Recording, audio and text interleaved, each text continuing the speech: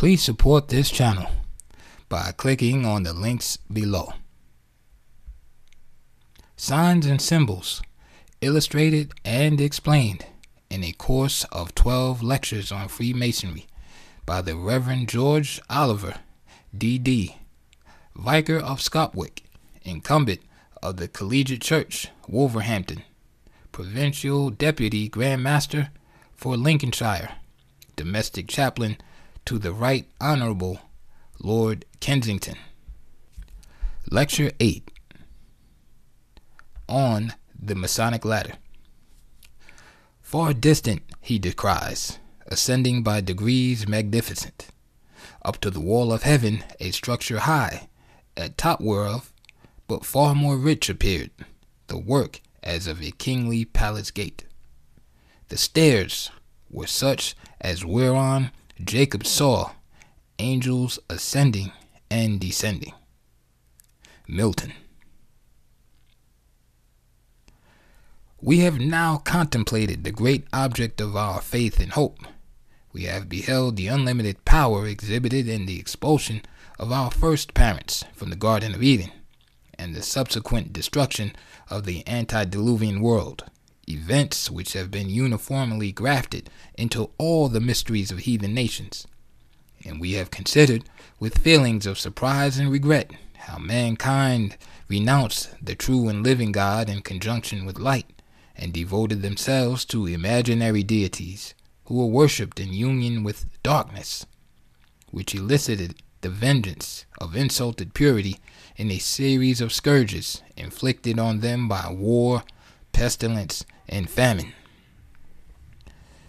But in the midst of justice, he always remembered mercy. After the first great display of power in the general destruction of mankind, this gracious being placed his bow in the clouds as a divine token that mercy should now prevail, and that he would no more destroy the earth by a flood of waters.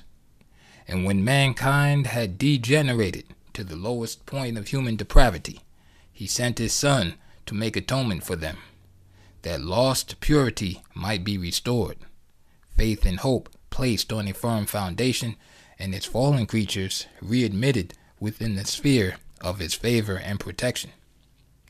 Thus the dark clouds of divine wrath are dissipated, the heavens are opened, and we enjoy a ray of his glory in the celestial covering of the lodge. And more than this, the same divine being has taught us how to attain the summit of the same, by means which are emblematically depicted by a ladder consisting of 3 principal rounds or staves, which point to the 3 theological virtues, faith, hope, and charity.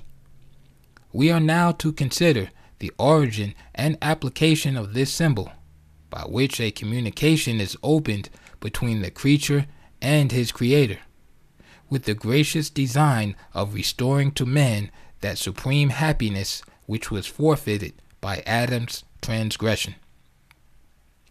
The application of this emblem is said to be derived from the vision of Jacob, when the patriarch, to avoid the wrath of his brother Esau, fled to Padanaram, benighted and asleep, with the earth for his bed, a stone for his pillow, and the cloudy canopy of heaven for his covering. He beheld a ladder, whose foot was placed on the spot where he lay, and its summit lost in the subtle ether. On this ladder, angels continually ascended and descended to receive communications from the Most High, who visibly appeared above the uppermost round of the ladder, and to disseminate their divine commissions over the face of the earth. Here, God graciously condescended to enter into a specific covenant with the sleeping patriarch, who was hence so impressed with the feelings of gratitude and devotion that when he awoke, he pronounced this consecrated spot the house of God and the gate of heaven.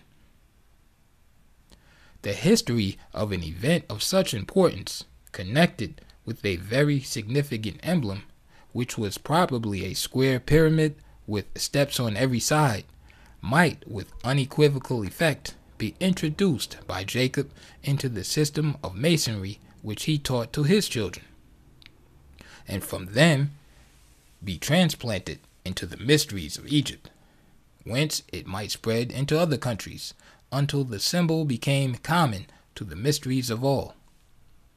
I rather incline to the opinion, however, that its origin may be ascribed to a much earlier period, even to the first institution of masonry in paradise, when the communication between God and man was immediately and unrestrainedly practiced by the common parents of mankind. The ascent to the summit of the paradisiacal mount of God by means of a pyramid consisting of 7 steps was an old notion, certainly entertained before the vision of Jacob, for it prevailed amongst the Mexican savages, and the original settlers on the vast continent of America could have no knowledge of this vision, either by tradition or personal experience.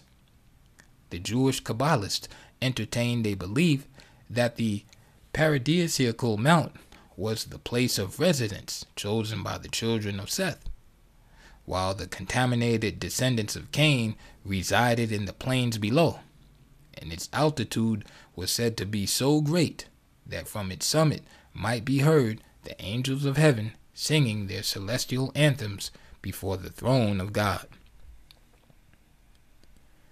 In ancient masonry, the ladder was figuratively said to rest on the Holy Bible and to consist of 3 principal staves, although the general number was indefinite, pointing to faith, hope, and charity as the fundamental virtues which exalt mankind from earth to heaven.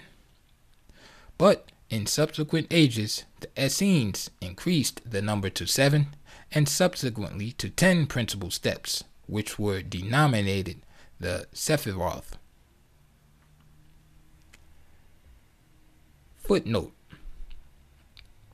in the midst of a thick forest, says M. Humboldt, called Tajan, near the Gulf of Mexico, rises the pyramid of Papantla. It had 7 stories, was built of hewn stone, and was very beautifully and regularly shaped. 3 staircases led to the top. The covering of its steps was decorated with hieroglyphical sculpture and small niches, which were arranged with great symmetry. The number of these niches seems to allude to the 318 simple and compound signs of the days of Campo Hualitl, or civil calendar of the Toltecs. Researches in America, Volume 1, page 86. End of footnote. In the emblematical representation of these divine splendors, we find the 3 great hypostases of the Godhead, surmounting the 7 steps of the ladder, and by regular gradations ascending to the celestial abodes. The names of the 7 Sephiroth were strength, mercy, beauty, victory or eternity, glory, the foundation, and the kingdom. Initiation was considered absolutely necessary to entitle the candidate to a participation in these divine splendors, which communicated with each other by progressive stages until, from the summit of the ladder, the 3 hypostases of the divine nature were attained, whose consummation was a crown of glory and the throne of God. Amongst the heathen, this ladder always consisted of 7 steps or gradations, probably as a memorial of the 7 magnificent stories of the Tower of Babel, or it might have been derived from a tradition respecting the establishment of the Sabbath in commemoration of the great day of rest which followed the creation and received the peculiar benediction of the Most High. This division of time and consecration of the 7th day was known to the sons of Noah, as we may gather from our own scriptures, for it was practically enforced by the patriarch while he continued in the ark. Hence, the sacred nature of the seventh day was universally acknowledged by all nations of their posterity, and consequently, many mysterious properties were ascribed to the number itself. The extreme probability that the number 7 was applied to the theological ladder with this reference may be deduced from the fact that each gradation was appropriated to a day in the week and also to a particular planet, and it is observable that the 7 days and the 7 planets were made to correspond in almost every country in the world. Footnote: Acosta and Humboldt are of opinion that no nation of the new continent was acquainted with the week or cycle of 7 days, but Garcilaso, Bailey, and Lalande unite in believing that the natives of America did compute their time by this cycle, like the inhabitants of the Old World. The Druids assigned to man 7 senses. Thus, Taliesin says, quote, "Of 7 faculties, one is what I know by instinct. With the second, I touch. With the third, I call. With the fourth, I taste. With the fifth, I see. With the sixth, I hear. With the seventh, I smell." End of footnote. Our own names of both may be referred to as a corroboration of the system. Thus, Sunday is so called from the sun, Monday from the moon, Tuesday and Wednesday from Tuisco and Woden, the Gothic Mercury and Mars, Thursday from Thor, the Jupiter of the same people, Friday from the goddess Frigga, who amongst the Getae corresponds with the Grecian Venus, and Saturday from the Ital Cedar, who represented Saturn amongst the northern nations of Europe. The ladder with 7 steps was used in the Indian mysteries to designate the approach of the soul to perfection. The steps were usually denominated gates. The meaning is undoubtedly the same, for it is observable that Jacob, in reference to the lower stave of his ladder, exclaimed, "This is the house of God and the gate of heaven." Here we find the notion of ascending to heaven by means of the practice of moral virtue, depicted by the Hebrew patriarchs and by a remote idolatrous nation under the idea of a ladder, which we may hence conclude was a Masonic symbol, much earlier than the time of Jacob. Footnote: There exists some degree of confusion relative to the appropriation of these days. Tuisco may be more properly assimilated with the Roman Mercury and Woden with Mars, but Tertullian says that Thor was the same as Mercury, and Brady tells us that the Romans dedicated Wednesday to Mercury, from which cause it was called Dies Mercurii, Fera Quarta, and the Roman Mercury and the Saxon Odin have from thence, and in despite of the Roman idol not having been a warrior, usually been regarded as the same deity. End of footnote. These gates were said to be composed of different metals of gradually increasing purity, each being dignified with the name of its protecting planet. The first and lowest was composed of lead and dedicated to Saturn, the second of quicksilver, sacred to Mercury, the third of copper, under the protection of Venus, the fourth of tin, typical of Jupiter, the fifth of iron, sacred to Mars, the sixth of silver, dedicated to the moon, and the uppermost stave, which constituted the summit of perfection and opened a way to the residence of celestial deities, was composed of the pure and imperishable substance of gold, and was under the protection of their Most High God, the Sun.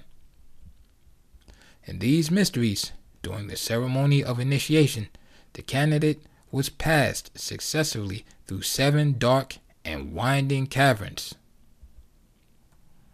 Footnote: in every country under heaven, the initiations were performed in caverns, either natural or artificial. Several of the former are still in existence in this country. There is a remarkable one in Somersetshire called Woking Hole, which is described as a very dark and dismal cavern consisting of various apartments, amongst which one is now called a hall, another the kitchen, others the ballroom, cellar, etc. There are also resemblances of a man's head, a monument or tombstone, a dog, the statue of a woman in white stone, called the Old Witch, a table, and many other artificial things in the natural rock. There are 2 cisterns always full of clear water, which trickles from the top of the rock, but never runs over in great quantities. A huge stone, which when lifted from and let fall to the ground, makes a noise like the report of a cannon, has for that reason got the appellation of the Great Gun. There are also 2 rivulets abounding in trout and eels, which run through this cave, making a tremendous noise. One of them turns several mills after it is out. The inside of this cave is rocky and uneven, the surface ascending and descending, as is the case in most other subterraneous places. It is in some places 8 fathoms or 48 feet high, and in others not above 6. Its length is computed to be about 640 feet. In some parts, the water dropping from the rock hangs down like icicles, which has a very beautiful effect.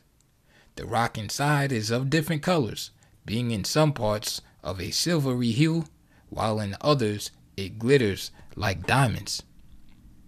End of footnote. In these mysteries, during the ceremony of initiation, the candidate was passed successively through 7 dark and winding caverns, which progress was mystically denominated the ascent of the ladder. Each cavern terminated in a narrow stone orifice, which formed an entrance to its successor.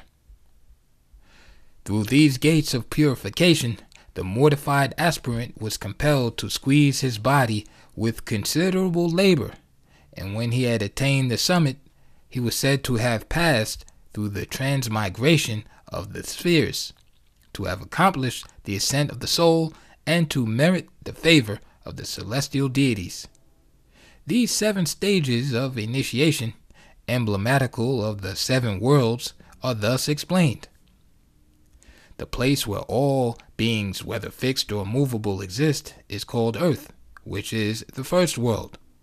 That in which beings exist a second time, but without sensation, again to become sensible at the close of the period appointed for the duration of the present universe, is the world of re-existence. The abode of the good, where cold, heat, and light are perpetually produced, is named heaven. The intermediate region between upper and lower worlds is denominated the middle world. The heaven, where animals, destroyed in a general conflagration at the close of the appointed period, are born again, is thence called the world of birth. That in which Sanaka and other sons of Brahma, justified by austere devotion, reside exempt from all dominion, is thence named the mansion of the blessed, truth, the 7th world, and the abode of Brahma is placed on the summit above other worlds.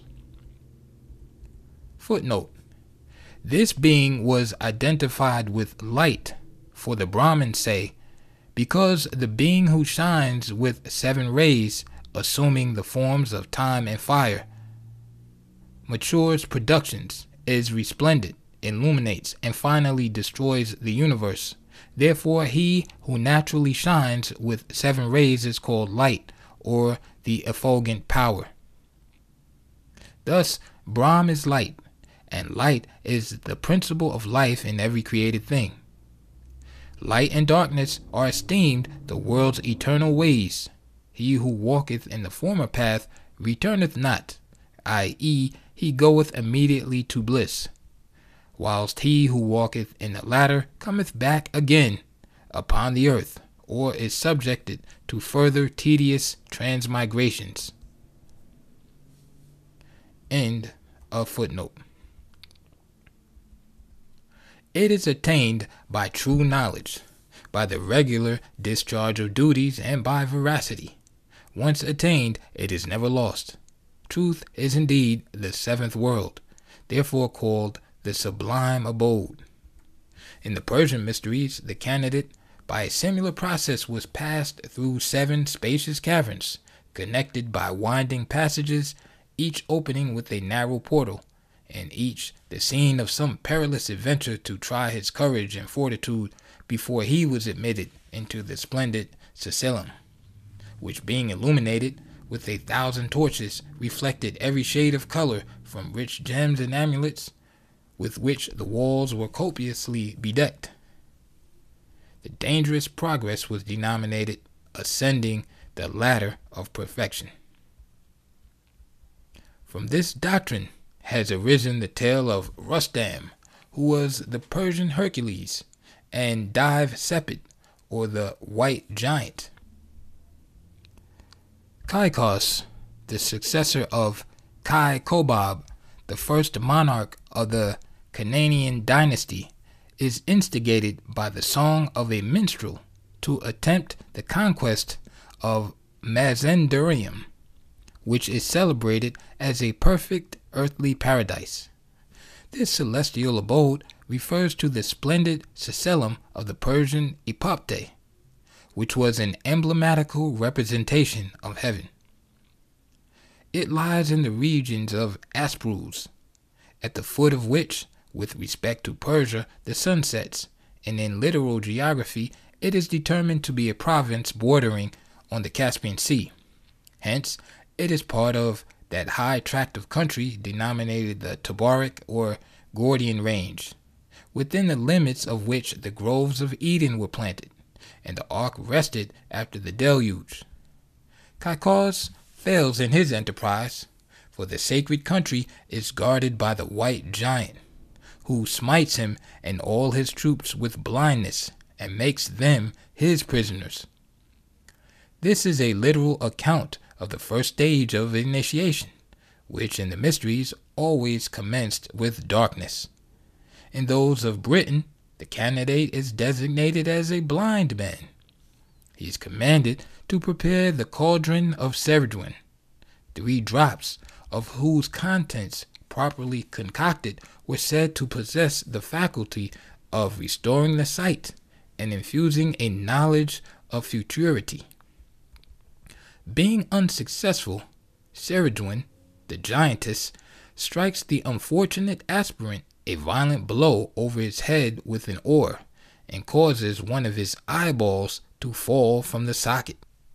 And the captivity of Caicus and his Persians in the cavern, under the rigid guardianship of the Dive, is but a figurative representation of the candidate's enclosure under the Pastos, and this place of penance in the Celtic mysteries, which had many ceremonies in common with those of Persia, was said to be guarded by the gigantic deity Banwar, armed with a drawn sword, who is represented as a most powerful and vindictive being, capable in his fury of making heaven, earth, and hell to tremble. In the Gothic mysteries, the same place of captivity and penance is fabled to be guarded by Heimdall, whose trumpet emits so loud a blast that the sound is heard through all the worlds. In this emergency, the king sends a messenger to Zal, the father of the hero Rustam, begging his immediate assistance. For the greater dispatch, Rustam takes the shorter, though more dangerous road, and departs alone, mounted on his charger Rakesh. Here Rustum enters upon the dreadful and dangerous business of initiation, mounted, says the legend, upon the charger Rakesh, or more properly Rakishi. This was a horrible winged animal, whose common food is said to have been serpents and dragons. Now these reptiles, together with monsters compounded of 2 or more animals, were the ordinary machinery used in the mysteries to prove the courage and fortitude of the aspirant during his progress through the 7 stages of regeneration. The course which he chooses is styled the Road of the 7 Stages, and at each of the first 6 he meets with a different adventure by which his persevering courage is severely tried. At each of the 7 stages the candidate really encountered many dangers and vanquished a multitude of dives, dragons, and enchanters who in succession opposed his progress to perfection. Being pantomimically enacted during the process of initiation, and the reiterated attacks prosecuted with unrelenting severity, instances have occurred where the poor affrighted wretch has absolutely expired through excess of fear. Having at length, however, fought his way to the 7th, he discovers his prince and the captive Persians, when he learns from the Caicus that nothing will restore his sight but the application of 3 drops of blood from the heart of the white giant. The symbolical 3 drops of blood had its counterpart in all the mysteries of the ancient world, for the number 3 was ineffable, and the conservator of many virtues. In Britain, the emblem was 3 drops of water. In Mexico, as in this legend, 3 drops of blood. In India, it was a belt composed of 3 triple threads. In China, the 3 strokes of the letter Y.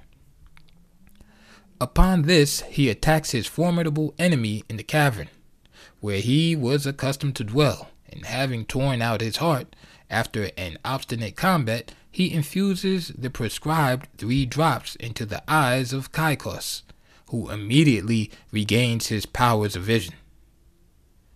In this tale we have the theological ladder connected with the system of Persian initiation transferred from mythology to romance, and the coincidence is sufficiently striking to impress the most ordinary observer with the strict propriety of the application. The candidate comes off conqueror and is regularly restored to light, after having given full proof of his courage and fortitude by surmounting all opposing dangers. Father Angelo, who went out as a missionary into the East about 1663, says that in the midst of a vast plain between Shiraz and Schuster, he saw a quadrangular monument of stupendous size, which was said to have been erected in memory of this great enterprise of the hero Rustam. The fact is that this quadrangular enclosure was an ancient place of initiation, and from a confused remembrance of the scenes of mimic adventure which were represented within its 7 secret caverns, the fabulous labors of Rustum had doubtless their origin. It is not the least singular part of this enquiry that the followers of Muhammad still use the same form of expression to convey an idea of the progressive state of torment in the infernal regions. This is only a continuation of the doctrine of the mysteries, which taught that the initiation of candidates was in reality a representation of the descent of the soul into Hades, and of its passage through the 7 stages of purification, preparatory to its admission into the abode of light and purity. They say that hell has 7 gates, each containing a different degree of punishment. The first and least severe they call Jahannam, which is prepared for all Muslims who are sinners. The second, called Lada, is for the Christians. The third is the Jewish hell and called Hothama. Sa'ir, the fourth, is for Sabians, and Sakar, the fifth, for magicians. Pagans and idolaters occupy the sixth, which they call Gehenna, and the lowest and most horrible depth of hell they assign to hypocrites, who pretend to more religion than their neighbors and set themselves up as patterns of perfection, while inwardly they are full of all kinds of wickedness and impiety. This dreadful gate, or place of eternal punishment, is called Halviath. You will much wonder at these very extraordinary coincidences, which are exceedingly valuable because undesigned, and render the conjecture highly probable that they were put in imitation of the Masonic ladder, as used in our science before the mysteries had a being. But I have yet to introduce to your notice a coincidence still more remarkable, because proceeding from a country where such a tradition could scarcely be expected to exist. Yet it is no less true that distinct traces of this latter, attended by the very same references, are found in the inhospitable regions of Scandinavia, which have been indubitably preserved in the Gothic mysteries, though the application is somewhat more obscure. The court of the gods, says the Edda, is ordinarily kept under a great ash tree called Yggdrasil, where they distribute justice. This ash is the greatest of all trees. Its branches cover the surface of the earth. Its top reaches to the highest heavens, and it is supported by 3 vast roots, one of which extends to the 9th world, or hell. An eagle whose piercing eye discovers all things perches upon its uppermost branches. A squirrel is continually running up and down to bring news, while a parcel of serpents fastened to the trunk endeavor to destroy him. The serpent, Nidhogger, continuously gnaws at its root. From under one of the roots runs a fountain, wherein wisdom lies concealed. From a neighboring spring, the fountain of past things, 3 virgins are continuously drawing a precious water, with which they irrigate the ash tree. This water keeps up the beauty of its foliage, and after having refreshed its leaves, falls back again to the earth, where it forms the dew of which the bees make their honey. Mr. Mallet offers no conjecture on this mysterious tree, and Mr. Cottle fairly gives it up. I pronounce it, however, to have been the theological ladder of the Gothic mysteries. Mr. Cottle, in the preface to his interesting version of the Edda of Saemund, says, "The symbolical purport of this tree is inexplicable amidst the dearth of information respecting the ancient religion of Scandinavia, and without a reference to the various systems of initiation into the religious mysteries of other nations, I should incline to that gentleman's opinion. But by comparing the qualities and characteristics of this sacred tree with the ladder of the mysteries, the difficulty vanishes, and the solution appears at once simple and natural. The basis of Yggdrasil, like that of Jacob's ladder, was the earth, where it was firmly established by 3 vast roots, one of which extended to the central abyss. These roots evidently referred to the 3 lower gates, or chambers of initiation, the last of which was Hades, or the region of the dead. Its branches covered the earth, and its top reached to the heavens, where sat enthroned an eagle, the representative of the supreme God. The court of the inferior gods was said to be under this tree, and Jacob said of the place where the foot of his ladder was situated, "This is the house of God and the gate of heaven." On its summit sat the emblematical eagle, as Jehovah appeared on the ladder of Jacob, or on the paradisiacal mountain. And this bird, as we have already seen, was actually a component part of the visible symbol of the true God, as exhibited in the Jewish cherubim, and the universal representation of the deity in almost every nation under heaven. A squirrel, or messenger, continually ascended and descended to carry celestial commissions from the eagle deity, to the council of inferior gods seated below, whence they were supposed to be disseminated over the face of the earth. And the same subordinate deities were said to take cognizance of the actions of mortals, and to convey an impartial account thereof by the squirrel to the deity seated on the summit of the tree, which was also the office of the angelic messengers on Jacob's ladder. A parcel of serpents, symbols of the evil power, unceasingly endeavored to intercept the communication between God and man by the destruction of the messenger. The monstrous serpent, Nidhagar, who is the representation of the Prince of Darkness himself, we are further told, continuously gnaws its root for the same purpose, willing to sever the connection between the Creator and his fallen creatures by the total demolition of the medium through which the benevolent communication is carried on. In the Hindu mythology, the prince of the evil demons is represented as a large serpent whose name is Naga. And the Hebrew name for the tempter of Eve in paradise, translated in our version of the Bible, the serpent was Nakash. These were both the Nidhagar of the Gothic mysteries.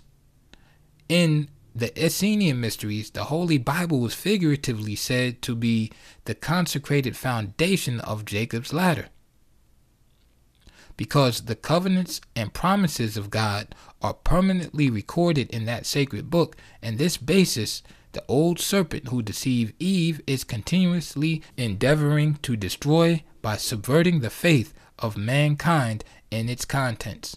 The three roots are emblems of faith, hope, and charity, because it is by the exercise of these virtues alone that man can enjoy a well-grounded expectation of ascending from earth to heaven. Three virgins, symbols of past, present, and future, continuously watered this tree from the fountain of past things, which is expressive of that solemn truth that the deeds of men shall be kept in perpetual remembrance until the last day, when they shall be rewarded or punished according to their works. From the surplus of this water which fell to the earth after having refreshed the leaves of the ash, the bees made their honey.